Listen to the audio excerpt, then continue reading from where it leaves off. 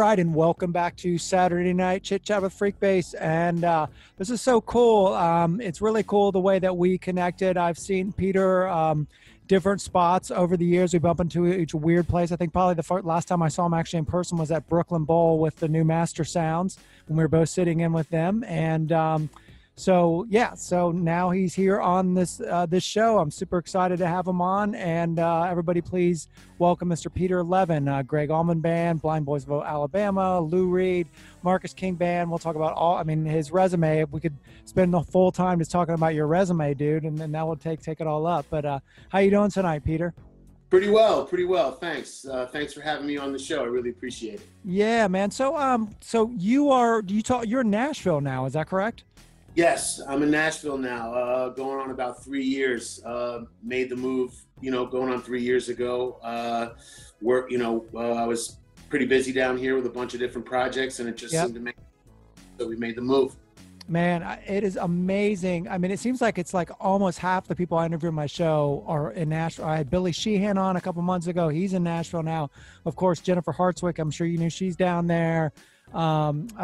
Jeff Berlin, who's a really great bassist. He's a New York guy, moved to Nashville too. It's it's obviously just ain't country music down there anymore. It seems like a pretty hot scene, right?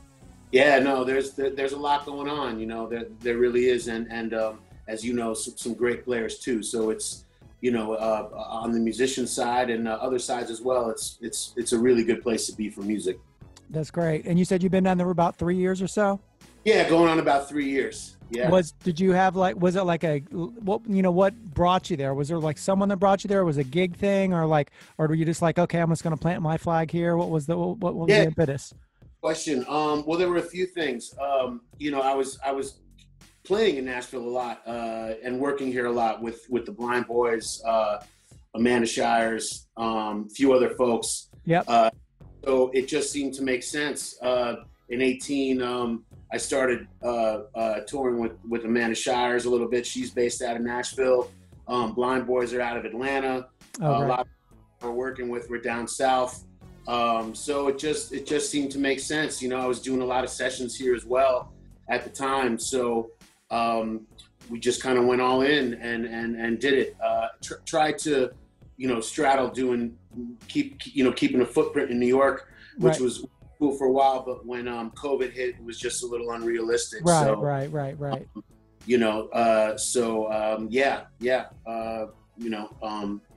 Great spot to be, and treating me pretty well. That's amazing. So are you, I know you lived in New York for many years. Are you a New York native? I mean, did you grow up there and stuff like that?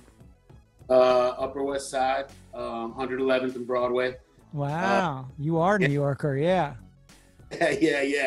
Yeah. I'm still trying to still trying to acclimate a little bit down here. Because there's a, it's definitely different, but not that that's bad. Right. But different in a lot of cool ways, as well. Yeah. That's incredible, man. So I imagine you were just like growing up, seeing just, all kinds of shows growing up. I mean, I can imagine being I'm from Cincinnati, and, I tried to sneak into every show I could when I was a kid, but it's like, sometimes people come through here, sometimes they don't, but I mean, everything goes through there. So I'm sure you're seeing growing up, it must've been a great place to grow up as a kid, right? I mean, it was fantastic. I mean, when I was when I was growing up and was getting into music, 14, 15, 16, in there, at that time in New York, not to date myself, but that was mid 80s, mid to late 80s, and music scene in that city was, it was phenomenal. There were clubs on almost every block. The sickest musicians, were all in there playing. I mean, you could just wander in from one. It was a lot like New Orleans in that respect. Right. Just players, clubs everywhere. Music just nonstop all night long, and it was a really you had the mix of so many people from so many different backgrounds that the variety and the different styles going on as well was just, it was incredible. I was very, very, very fortunate to kind of come up during that time in New York. Did you start off like on piano? I'm assuming piano, like, you know, your parents, you know, did the piano lesson thing when you were growing up? Yep. My mom, before she passed, was an amazing pianist, and she started me when I was super young. Yeah. You know, studying classical for years and years, and then about ninth grade, I also started studying drums too. So I got a kind of a good background, and I studied with some great piano teachers in New York, and also some phenomenal drum teachers in New York City. When I started going to Drummers Collective when they were first sort of getting off the ground. Nice. Yeah, it was a great scene. I mean, all the heavy cats were down there hanging out. And, you know, again, it was all these different styles in one place, and it was just right. It was amazing place to be. Amazing place to be. And then when did you kind of start, you know, dipping your toe into, you know, keys and synths and claves and all that kind of stuff? Sure. So I put together a band in college. Not put it together, but I had a bunch of friends and we would play. And originally in that band I started on drums, but a couple of the guys transferred out to other schools. I jumped on the keys, and I just kind of went with that. It felt at home, and around that same time, in all the analog keyboards, like you were saying, Hammonds and Rhodes and claves and some synths, all that good stuff. And that's kind of how it started for me. We were pretty busy on a college, on the college circuit up there. Also played some clubs. Oh, nice. We did pretty well throughout the Northeast. That was our zone. And what was the name of that band? I'm sorry, Peter. What was that band? Yeah. That band was called Peanut Funker and Jam.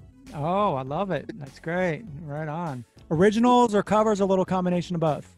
Yeah, combination of both. Yeah, okay. Yep. Nice. Combination of both. Yeah, it was really fun time, man. It was great.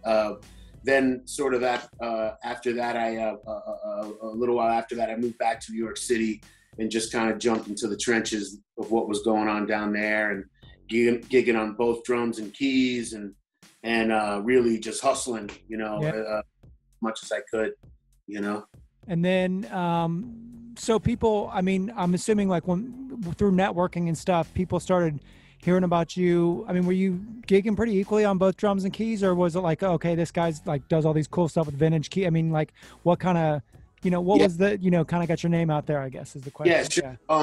Well, no, that's a good question. For a while, I was playing on both. I was involved in a bunch of local projects in New York. I'd play some on keys. I played some on drums. Yeah. We would all the smaller clubs in town. Yeah.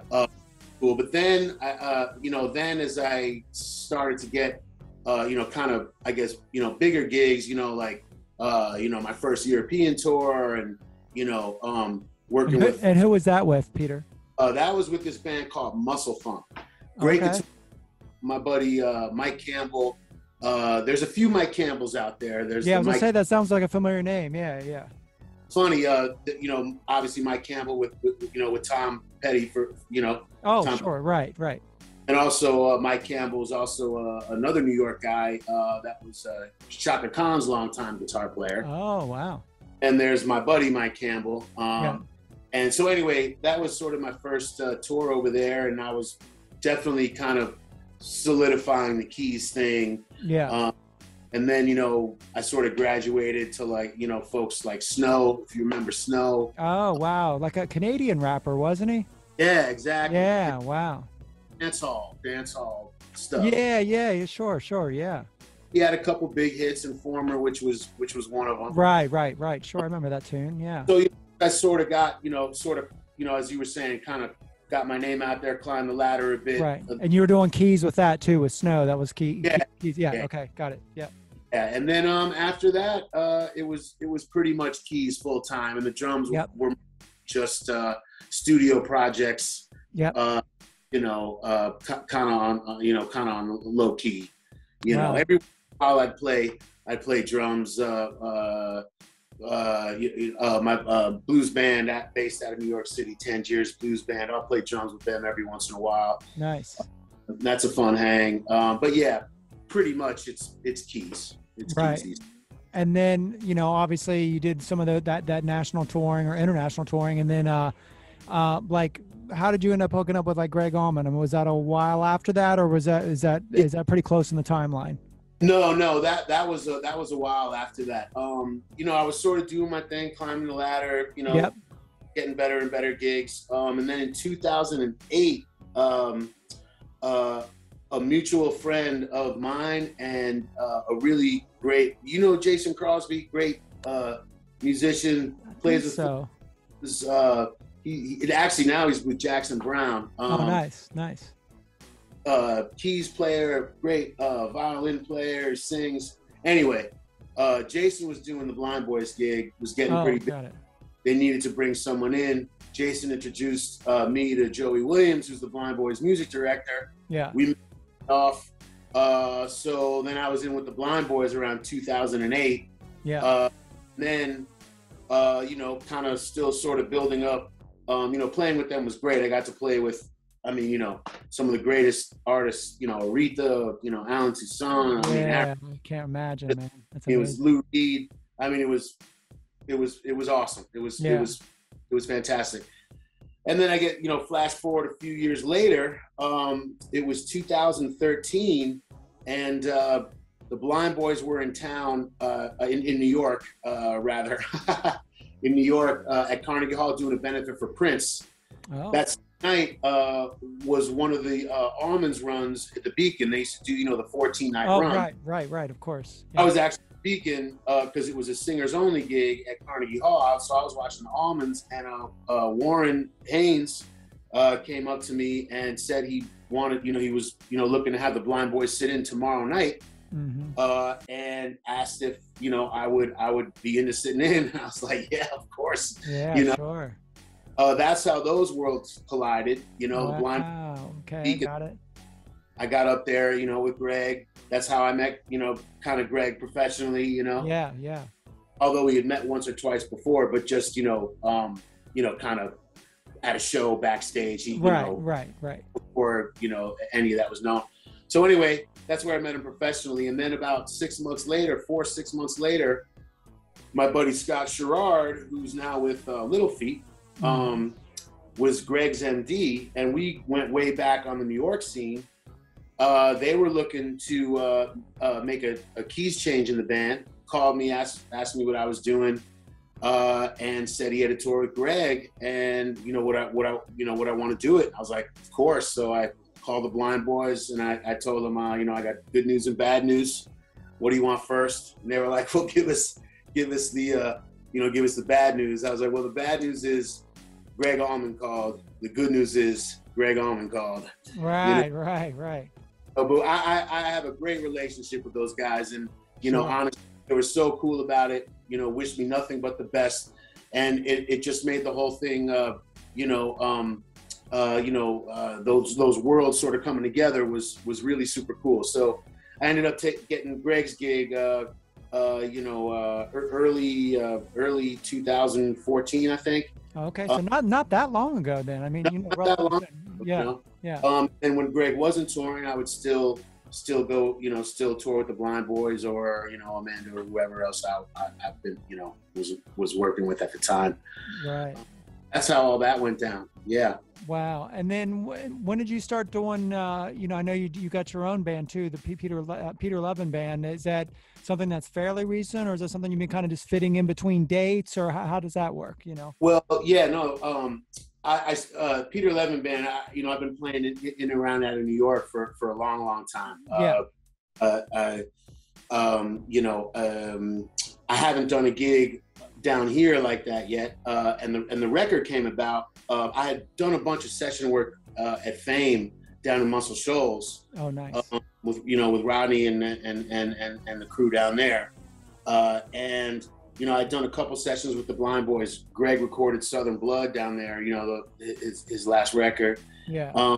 So it was important to me to record that record down there. You know, I've been playing a lot of the songs that I recorded for years, you know, based out of New York and things like that. But, you know, going down to record the record there was special because I was connected to it in a lot of ways. And so that's what happened. I went down there, recorded 18 songs. I sort of had a bunch of my friends come down. One sort of core band was my buddies from the Blind Boys, Joey Williams, Stevie Ray Ladson, Austin Moore. They were sort of one core band. And then I brought my New York band down there to record another set of songs. The songs that the Blind Boys band and are on are the name of the record's called Saturday Night, Sunday Morning. Okay. Saturday night meaning kind of the more bluesier, greasier side. Yep. Sunday meaning more gospel-y side. Nice. So that also reflected kind of in the bands as well. You know, Blind Boys band, because we've been playing with them for years now. Right. That had, you know, a little bit more gospel feel. And then, you know, my buddies from New York was the more bluesier, swankier kind of stuff. Yeah. So that's, you know, hopefully that wasn't too long-winded for you. No, not at all. Not at all. No, it's great to hear. Yeah. But yeah, that's kind of, and then I had a bunch of special guests, the Blind Boys themselves, the singers. Oh, great. Backs, Jack Pearson's on it. Spooner Olam's on it, which was awesome. Mark Quinones from the Almonds and now with the Doobies is there. My buddy Bobby Allende, a bunch, you know, my buddy Eric Krasno and Schnees from Yeah, of course. Just Lanisha Randolph, you know, and that's out now too, right? That's out, like, that's available now, right? Yep. The first single, May 7th, and the record is going to be released shortly. Okay, cool. Nice. Yeah, so the full album is not yet out, but it will be in a few days. Oh, that's wonderful. Super excited about that. So I can't wait to hear that too as well. And you said you recorded that down at the studio, the Muscle Shoals studio? Yeah, down at the studios in Muscle Shoals. About 90% of it was recorded there. And then while I was sort of on tour, I would sort of fill in and kind of, you know, pop into studios where I could to try to finish some things and so on and so on. And then it was mixed by Don Srigley, who's just a fantastic, you know, engineer. Muscle Shoals guy, just killed the mixes. We met when he was engineering Southern Blood nice. down there as well. And you know, he you know, really killed it. I'm really happy with the way it turned out, you know. Wow, so that's incredible, man. That's super exciting. So let's jump to now, and you're obviously quite, you know, you tour probably about as much of anybody out there, which is from all the projects you've done. Well, before we even get to now, like, and I usually start off the show with this, but we started talking about Nashville first. But you know, this past 16 months, you know, how you been hanging in there? You know, to yeah. Well, I'll tell you, it was tough. As I'm sure everyone in our, every musician and person and everyone in the industry. Yeah. Luckily, over the years, I've kind of built up sort of my own home studio business. A lot of folks send me their files, rig at home. I put my keys on it. Here it is, and then I send it back. So that was a real blessing. That was a real blessing because I was able to, still work and create squeak by. Yeah. That was, kind of really it for a little while because all the studios were totally shut down. Yeah. Nobody was gigging. Then it opened up a little bit and I did some stream shows. I did a couple cool stream shows with Marcus. We did, a 3-night thing. One of the nights was the Last Waltz and, they were all themed nights and cool. Did a bunch of stream stuff, did a bunch of these ISO lounging shows with Amanda and Jason Isbell. That was cool. Yeah. So there were little things to keep going, and playing stuff. But, really the hardest part was just not having a crowd. Yeah.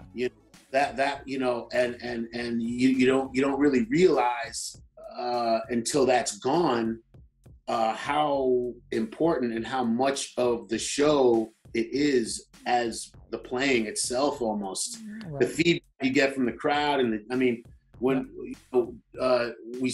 Marcus started up again mid-July, we did a small club, American Legion, in Nashville. Yeah. And man, hearing the folks in that room, it's a small room, but hearing them yell and cheer was, I mean, it was priceless. It was like, so not only was it tough, I guess, financially as it was for everyone, but it was tough in that respect too, right. Missing that and that's just one observation. But yeah, it was tough, but what are you going to do? I mean, right. you gotta hang in there. You gotta hang in there and try to get by. And, at the end of the day, there's a lot of folks out there that had it a lot worse. Yeah, for sure. So, in some ways I was really, even though all that was going on, I was still really blessed and fortunate, Everybody in your family was okay and safe and everything, made it through it all? Yeah. Everything okay? Yeah. Yeah. And I hope yours as well. Yeah, for sure. Yeah, definitely. Well, let's zap to now. So, it's funny. I had, Joey Porter from Motet? I know Joey loosely, great keys player. Yeah. Another one, like you guys are like two peas in the pod, but like in different parts of the pod, it's all vintage keys, the whole thing, Well, long story short, we played a show up in Columbus. That was like thing, just like kind of a little super group thing that someone put together. This was like July 10th or 12th or something like that. And that weekend it was starting to, it still felt weird, but it was like, oh, things are starting to feel normal. People are coming out, blah, blah, blah. You would have thought, I talked to him, that was a couple weeks ago. You would have thought that was like, 2 years ago now, because things have like, changed so much, even the last week for that. It's like, seems like things are changing daily now. So, so it feels like we're kind of on that weird bubble again right now, where like it's, you just don't know what, and it depends on what part of the country you're in and all kinds of stuff. So your own gut, and you're kind of in a central place, kind of like I'm in Cincinnati. I'm about 4 hours north of you, and Nashville's kind of in that in-between zone. Not quite. You are the South, but it's not deep South, and right. Not heavy Midwest either. So, right. What do you, your own gut, and from other musicians you talk to, other industry folks, for 2021, heading into 2022, where do you think we're at with live music right now in terms of dealing with all this? Obviously, I know you're not a scientist, but just sure. Feeling, yeah.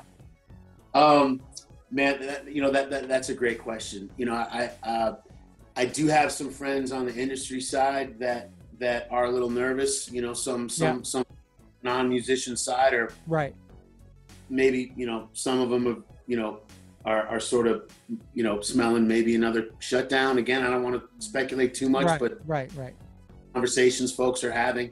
What do we do if it happens? The trickle thing is what's freaking me. Like daily, like right now, it's like little trickling, like a show here or a tour here, and it feels kind of like that same feeling we had back in whatever March of last year or whatever it was, a little bit, It's just going to get, just going to get more and more. And not that it will, but I guess that is the fear. I gotta say it was a little.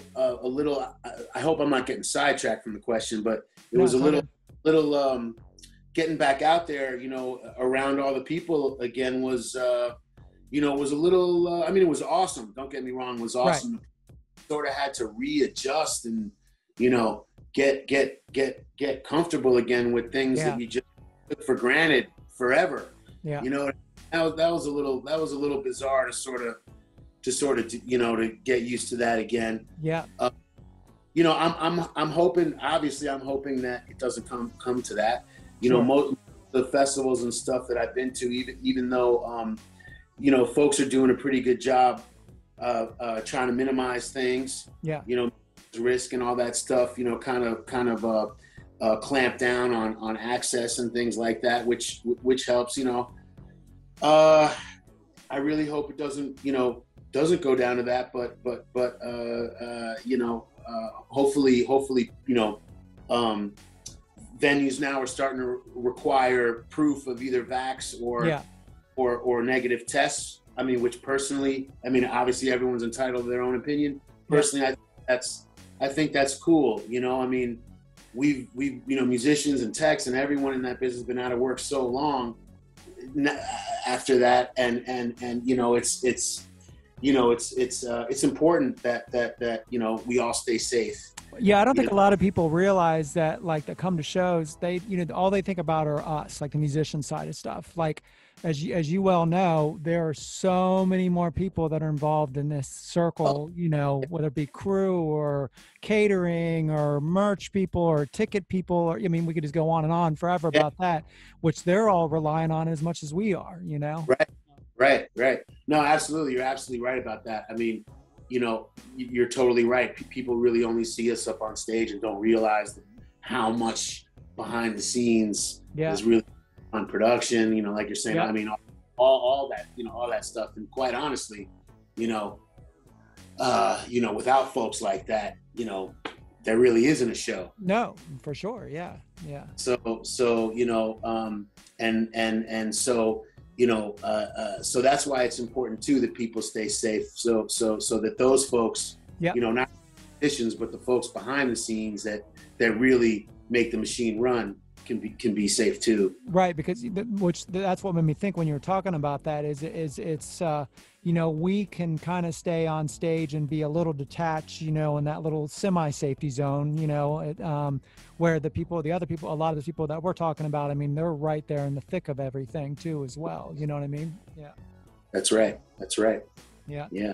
Well, hey, so let's obviously end on a positive note. So what have you got your new record? So you said May 7th. Is that when the whole album drops? Is that correct? So, will drop May 7th, and the album the single called "Faith Will See You Through," which has the Blind Boys guesting on there, Jack Pearson guesting on there.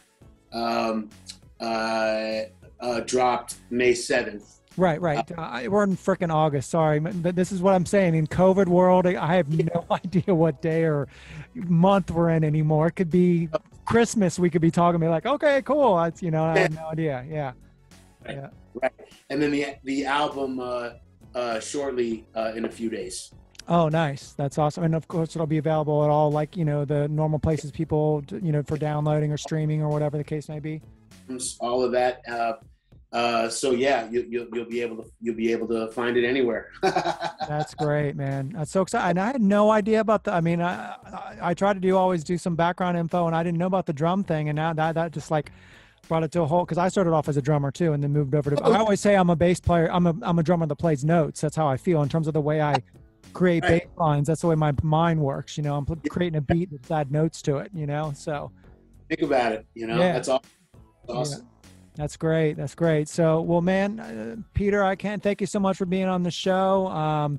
You know, I'm super excited, you know, incredible, great luck with the album. And I watched some of your on your website. I mean, I love watching you play Moog, man. I could do, you know, I'm all about that, man. Your feels. And I was like, damn, this guy's got good rhythm. And now the drummer thing, it's like, okay, I get it now. So it all everything makes sense now. So that's great. Well, thanks. We appreciate that, and hopefully, you know, we'll be on the stage together. Yeah, man. Awesome. Definitely, man. That's what I say to everybody on the show, and you know, let's. It feels like we're getting close, you know. So you know, and hopefully it'll be soon. All right, well, brother, take care of yourself. Stay safe out there, you and your family, and we shall see you soon, brother. Thank you so much for being on the show. Bye bye. Bye bye.